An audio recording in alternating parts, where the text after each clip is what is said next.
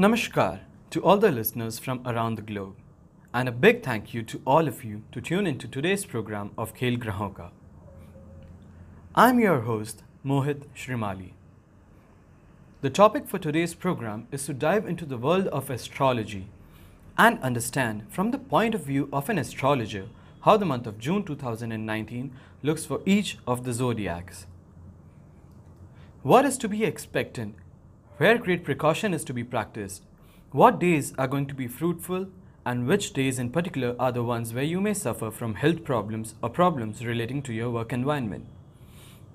After a detailed study on YouTube channel and programs relating to astrology, I have come up with a more detailed analysis of the month, where we'll be talking about the dates and time from where changes should be expected.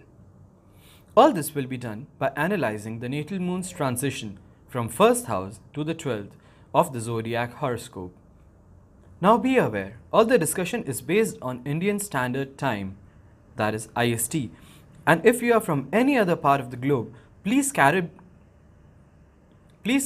your clocks to IST for understanding the cause and effect of the month that we will be talking about during the program, and make notes of the same in your time zone.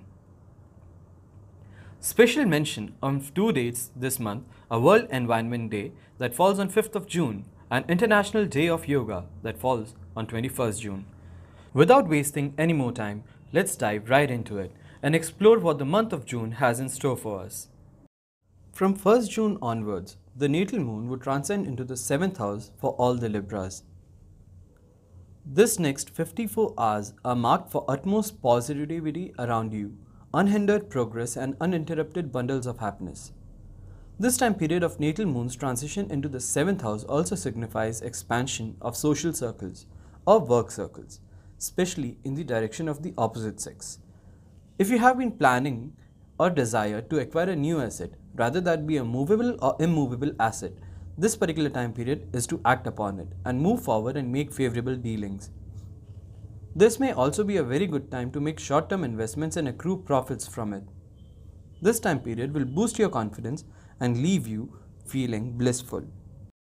Natal moon's transition in the 8th house brings with it health problems, stress, anxiety, aggression, pointless disputes, depression, disagreement, and accidents due to careless driving. Try to stay sober, hydrated, and eat healthy and drive cautiously. If any conference in this particular time period is scheduled, as example, a teleconference, a video conference, or an urgent meeting, try to stay calm and composed. The mantra for this transition for you is to forgive and forget easily. Keep your calm and think thoroughly about any action and repercussions arising from those actions. Before speaking, filter it in your brain so as it may convey what you desire and can't be misinterpreted in any way. As soon as the natal moon transcends into the 9th house, it would seem like the dark clouds won't leave your side. Constant self-doubt and body pain, specifically in hips, thigh, and leg region, is foreseen. A little ruffle with children is possible. Speak to your children as if they are the wisest, kindest, and most beautiful and magical humans on earth. For what they believe is what they become.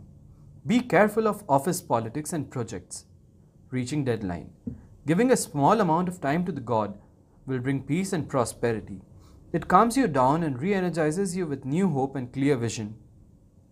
Possibly, you may also get involved in some charity work. As soon as the natal moon transcends into the 10th house, the feeling would be surreal. New energy and feeling of being blessed, like you could take over the world. Lately a promotion is due. If so, and you had been expecting one, this is the time you may receive it. But remember, with promotion comes responsibility and authority. Use it carefully. Appreciations are in order from superiors and peers. If you had been planning to set up your own business, it is a good time to do so too. Thus, due to the professional trips around the globe are also foreseen. Your little circle of most interested friends and family members are in full agreement with you and they stand by you. This is a good period for wealth accumulation and rise in name and fame. Natal moon in the 11th house from 8th June to 10th June. This period signifies coming over people or troubles or hindrances. This also means end to petty issues. Thus, all this is foreseen and foretold. Overall, this period foretells increase in income rather that be from the investments or sudden promotion. Accumulation of profits from other sources of income is also possible. Good company with family and friends, tanking up on energy and collection of amounts loaned out to people or amounts stuck in process is also foreseen. Always remember, the credit to your success always goes to the people around you and to you in the last. An individual is evaluated by the company he keeps, his interests, and the way he treats the less fortunate.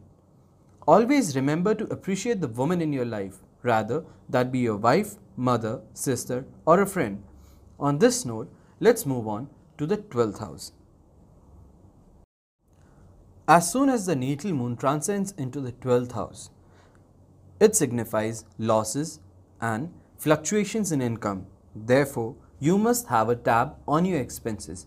Try to spend moderately, but remember to do so responsibly with your budget in mind, as this period suggests loss in income and investments.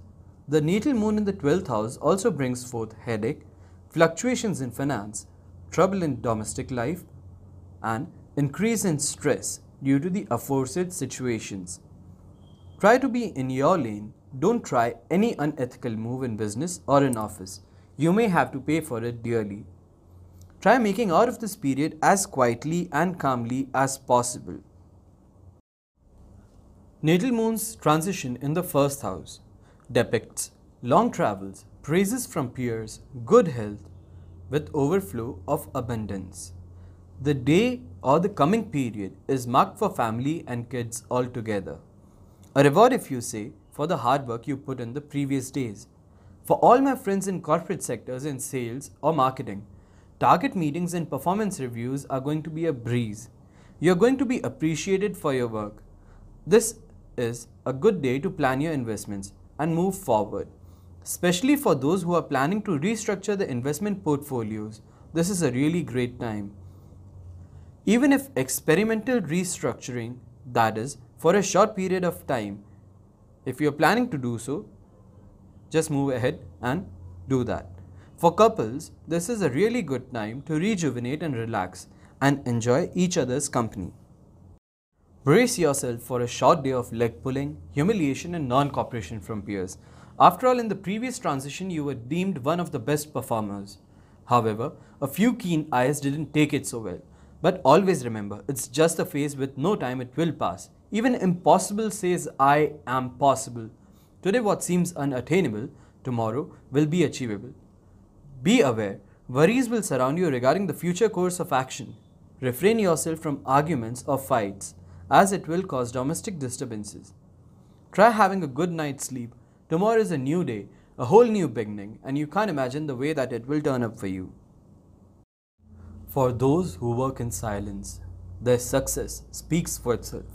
In today's day and age of accumulation of materialistic things to boost one's status, even at the cost of taking up financial help from financial institutions, is a big mistake many make. For you though, this period of transition is all about success, achievements, happiness, positivity, and great energy. A sound sleep relaxes you to take on the day with stride. With great confidence and head held high, you could close deals, achieve targets. This day will be full of energy. Your siblings, friends, and relatives will be in full support of you and your decisions. Domestic disturbances will also fade. Your attempts toward your goal will seem sure-footed and attainable. Try giving your partner a little relief. Cook for them, go out to dinner, or simply walk and have a great chat. Your happiness and energy needs to be shared with people around you. Natal moon in the 4th house hinders progress. For all my enthusiastic drivers and riders, you must specifically practice caution, as damages are prone to happen in this period. However, I would suggest you to be on the cautious side of things for now. This period could cause anxiety, panic and restlessness. For people suffering from health issues, there may be a surge in blood pressure and spike in stress levels. Relatives from the maternal side can cause trouble or disturbance in your household. Rather, distance yourself from any disturbance and try making out of the period. Take special care of health, especially chest and digestive tracts. Play cautiously with money. Restrain yourself from pulling out or making investments in this period. Natal moon's transition in the 5th house. The problem arising from the previous transition can still continue in this period. Take special care before it gets to a stage where treatment is unavoidable. You will feel demotivated and unappreciated. We speak about feelings as natal moon's transition to a very large extent tells us about the feelings of its native. The moon can also be held responsible for decision making. Remember, this is not going to last. For every individual, it is a very tough thing to match others' expectations and how they should be. Remember, try putting your best foot forward and not get agitated by constant questioning. Better to take a step back in this period and reevaluate the scenario and your plan of action. But also account for other unforeseen variables in your plan of action and then reevaluate.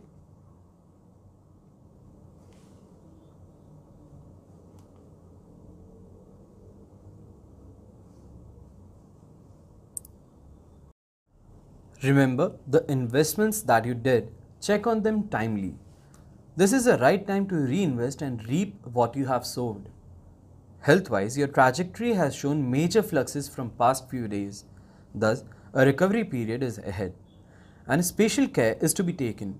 However, the natal moon in the 6th house from the native's house exhibits progress and good health. Financial gains, jovial moments, and rekindled spark in life. However, caution must be taken when getting involved with the opposite sex as for any troubles. Overall, this is a really good time to enjoy with your partner financial gains, health recovery, and success.